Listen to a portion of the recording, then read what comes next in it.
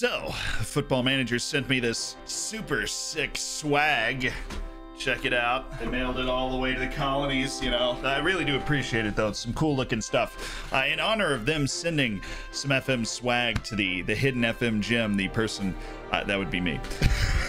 We are going to do something entirely unrelated and talk about how these hidden features you didn't know about and I know about can help you win. Hit the gong! Or whatever that sound is before the Z comes up. What is it? And people ask me if you could get this stuff. I don't think so. You can join their club thing, and then they have a giveaway for it. But what you can get is the day that Football Manager drops, I will be opening a store of merchandise, which I know you guys have asked about in the past, and it's super soft. I wore it in a different video. It's great, and it will have similar levels of swag or respectable refinement, depending on what you're going for. That's not what you clicked on the video for, right? You clicked to learn about hidden features that are going to help you win in Football Manager. Of course, we're still working with the beta in Football Manager 21. It's essentially the complete game with a few bugs that I would recommend, by the way. If you've started to save in the beta, I would recommend starting a new one, because there's one that I know about that I know they're going to fix that is kind of game breaking and does actually make the game a little bit easier. Gasp! Gasp! Gasp! Gasp! Gasp! It's a lot of gasping. But these features are unaffected by that, and they will be in the complete game. The first one! You didn't expect me to get right into it. More right into it than I normally do. The first one is a thing called reminders. Oh, I know. This is the Football Manager equivalent of your grandma telling you to get a personal scheduler. But hear me out, okay? Little pro tip, the day that you're at is highlighted, and every day past that, you can create a note with a reminder on this day. It looks innocuous. If you don't know what that means, this is what innocuous, that's what it means. Yeah, lexicon, words, yeah. So even though this feature looks like that, it can actually completely save your. Imagine for a second, you are trying to sign somebody on an end of contract, and you fail in your first attempt to sign this person, which even in my definitely not infinite wisdom happens all the time. There are so many different things happening in Football Manager that a month from now, from that moment that you fail the contract negotiation, when all of a sudden you can go back and attempt the contract negotiation again, you will have forgotten to do it, and you miss out on a great player. Well, if you, on the day that you mess up the contract negotiation, go set a reminder for a month from now, redo contract negotiation on Gio Reyna, you bumbling fool. Not bumbling foot. On December 24th, confirm. And now, when I go look at my reminders, it's right there and will pop up in my inbox on this day, reminding me in no uncertain terms to negotiate that contract. You set some individual training for a month, but then you want to take it off a particular player because it's too intense for a long period of time. Tommy Hoban's going to blow out his back if we stay double intensity. So a month later, I set a reminder. Bang, bang. We take him off it. I forget to do things in Football Manager all the time. I need to take my own advice and use this reminder thing. Because on a specific day, you get an inbox message. It's like a text from your secretary or your Google Home. After hacking every message you've ever sent, will tell you what you need to do. Buy milk. Sign Holland. And speaking of that lovely inbox, that's the next place that we are going to help you win. A lot of stuff comes through here. You get very comfortable with all of the stuff that you're familiar with seeing, but we probably never clicked on this. And maybe you have to mark all as red, save as note, but have you ever clicked on filters? Do you know how much time you could save? I mean, we're talking about minutes here. I don't actually know how much time you can save, but to me, I literally didn't know this existed until last week. There's a filter at the top of the inbox. You can go down and just remove. You don't want to do the inductions at the beginning of the game. Beautiful. You don't care about your affiliates at all. Awesome. You'd save yourself so much time. You don't have to just sit there and everybody's favorite, like, one eternity later. Hey, we got to continue. Long gone are those days. Filter out everything that you don't want to see in your inbox and you'd rather just check up on in your own time. Maybe by using reminders. The next feature that you probably don't know exists that will help you win is one that I have actually talked about before, and that is the clauses section. You go to transfer, you go to clauses. This section in here looks mundane on my Aberdeen save, but can save you or make you a lot of money. So you've gone through your save for a few years, you've got some different clauses on players that you've sold, on players that you've purchased, and at various times clubs will make it known that they will have that clause bought out for less money. This works both ways. One, it's either a free instant cash cow for you. Say they offered to pay you $2 million after 50 appearances. They say, what if we paid you $1.1 million right now? That works here and just can print out money. Obviously, you have to be in a particularly interesting situation, but that could, I mean, that's the words are on the way, I promise. That can change the whole aspect of a transfer window of your life in general if that happens for you. And it works the other way too. You can buy a player, put a clause in, and then they can say, hey, we would take less money if we took it now, and you end up lessening the amount of money you had to pay for a transfer. This obviously costs benefits. Say you're on 25 appearances and the clause is for 50 appearances, you have to pay this much money. They're basically betting that they need that money more now than it is likely that they're going to get it later, and you're betting against it. I wish there was more negotiation involved in it. As you can see, there's either an option or there's not an option. And right here on the Aberdeen thing, there is no current option, but it will pop up right in this column that they were willing to make a deal, and it'll be a hard set amount of money. You either sell the clause or buy the clause and end that part of whatever transfer deal you've done, make or give away less money than initially planned.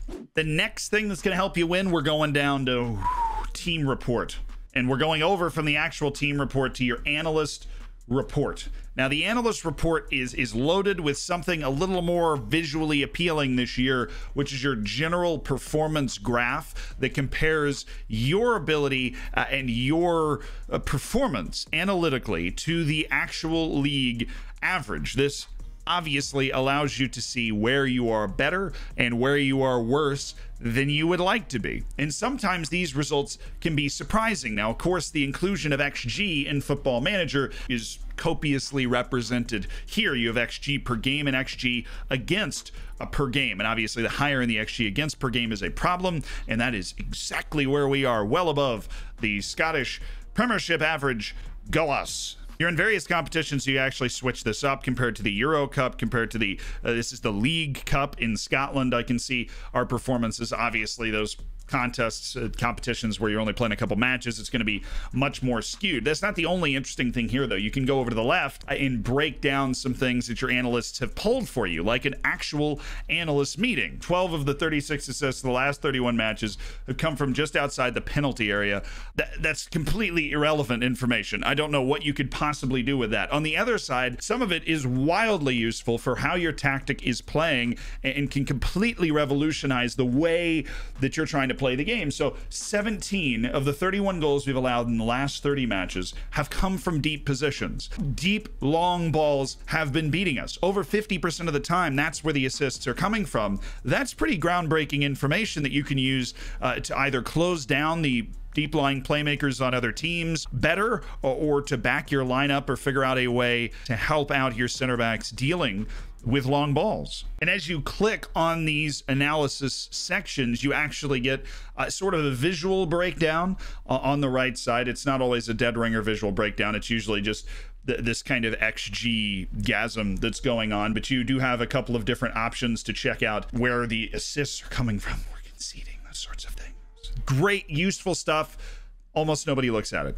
For our next little hidden feature that's going to help you win, it's not a hidden feature, it's a complete staff position that's being woefully underutilized by most people. We're going to transfers, general manager, and boom. So I have created a group of players called the Dust Off Niren's Trim. Naturally, I heard FNG's trim was dusty. We're going to try and sign some players to fix that. Some players with some excellent lettuce. I don't have excellent lettuce either. These power alleys, Yeah, the French Revolution wouldn't have happened if these were the alleys in Paris. Like 10 of you got that joke, but anyways. He got his history joke in. You can see more history jokes on Twitch. I stream on Twitch. Links in the description. Okay. You can create a group for your general manager or director of football. For most of you, according to the YouTube viewer analytics, most of you it's the director of football. Then normal or urgent. And then when you go to a player, if you are pawning off or at least allowing this person, this general manager or director of football to participate in the transfer acquisition process, right click on Hossam Ashur, go to transfer, add transfer target. Oh, what do you know? All of a sudden, we can add them to a different transfer target group. You can set groups by position, set groups by age, hot prospects, first team players, potential rotational players, and then end of contract or transfer. You can tell them what to go after. Now, this is super cool. I have never done this. I definitely want to use my general manager to do it in the future. And it is not even the only thing that is here, creating these different groups and allowing the general manager to go out and attempt to negotiate for these deals. Hopefully they finally learned how to negotiate a little bit. You can ask your general manager for a suggestion at any time. And when you ask for a suggestion, you get all the different transfer types: free transfer, under contract, loan, transfers themselves, any position that you want, and you will, boom, get a recommendation. If you don't have a very good scouting network,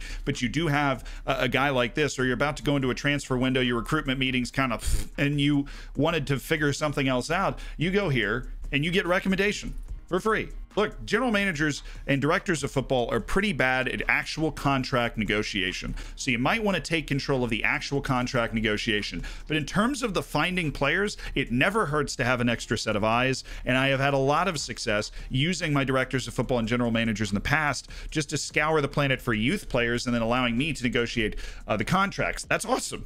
Who doesn't want that?